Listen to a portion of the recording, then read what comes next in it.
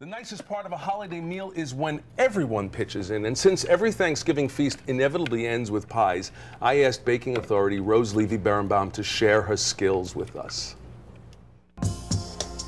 When it comes to making pie, Rose Levy Beranbaum is the master. I invited her to my kitchen at Windows on the World restaurant at the top of the World Trade Center to show me how to make two of her most popular recipes, her great pumpkin pie with a checkerboard crust and her open-faced designer apple pie. The resulting pie is absolutely beautiful. Why don't you tell me about your pie crust that you use here? My favorite crust is a cream cheese crust that uses both butter and cream cheese. Good point. Before adding the filling, Rose blind bakes the crust. The reason we blind bake is because that gives it a head start in baking, so that before you put all the juicy stuff in, it gets crisp. Because don't you hate a soggy bottom crust? I'm using a coffee filter and rice.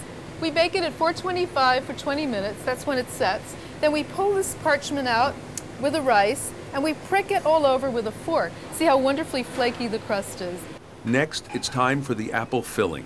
Rose prefers Golden Delicious or Granny Smith apples. And then this is my trick to make really nice slices.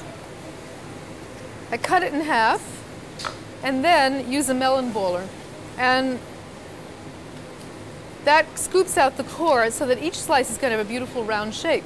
We want to have the apples as thin as possible. I'm using my fingers as a guide behind the knife, and I make it no thicker than 1/8 of an inch. After 5 apples are sliced, they're combined with the dry ingredients. Then they sit for at least half an hour until the juice is drained out of the apples. The trick here is that we're not going to throw out this wonderful flavorful liquid that has the apples and the sugar syrups. We're going to boil it down and concentrate it and add it back to the apples. Oh, that's great. And then we start layering the pie. This is a time-consuming process. So you don't actually line the bottom of the pie shell with any apples. You just keep layering it around. It's almost like a rose. Exactly. After arranging the apple slices, Rose creates the decorative pie edge. We're attaching raw dough to baked dough, which most people would be horrified at the idea, but it works. Very good, and you just finish the whole edge with all of the leaves, cut as many as you need. It looks beautiful.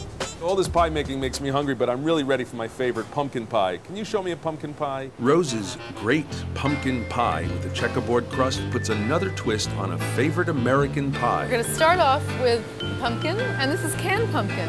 I think it's better than fresh because it's very uniform in the moisture content and the flavor. She heats the pumpkin mixture until it sputters. With all the spices and the sugar, it melts together and accentuates the flavor. Then pours the mixture into the food processor and adds the liquid ingredients. This is going to be the world's only silky pumpkin pie because we're going to be doing it in the food processor, and it breaks up all those little threads of the pumpkin. Rose has another secret, her trick for a crisp bottom crust. I use ground up ginger snap and pecans and press it into the bottom of the raw dough. You just use store-bought ginger snaps? Yeah. Then the other secret is I bake it right on the floor of the oven. Before baking, Rose creates her checkerboard border. Now this is the most unique presentation I've seen on a pumpkin pie ever. Thank you. Is unique good?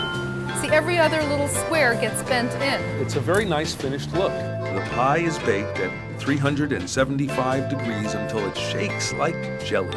Both of Rose's pies are beautiful to look at, but that's not all. They taste great, too. These are both delicious. Well, thank you so much, Michael.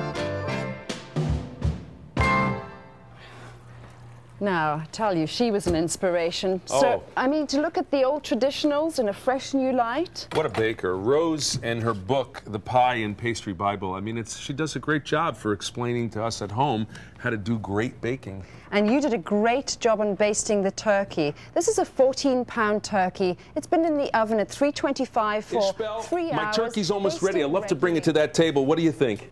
Come, let's feast. And it is quite a spread, so you might want to email your friends and relatives the website recipes, just so you can all participate in the fun of cooking on Thanksgiving Day. Absolutely. The more the merrier, especially when you have great recipes like this. Baked yams with spicy molasses butter.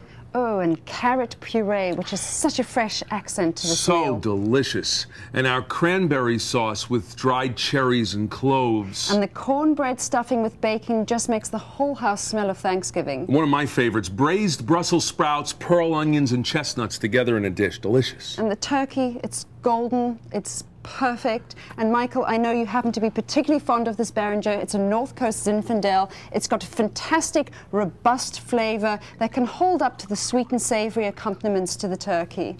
And after all of this, Rose Levy Beranbaum's pies, apple pie, her designer apple pie, and her wonderful pumpkin pie. So remember, all the recipes you saw here today and thousands more from Gourmet and Bon Appetit magazines are available on our website at epicurious.com. I'm Ishbel McIntosh. And I'm Michael Lomonaco. Please join us next time on Epicurious. Happy Thanksgiving.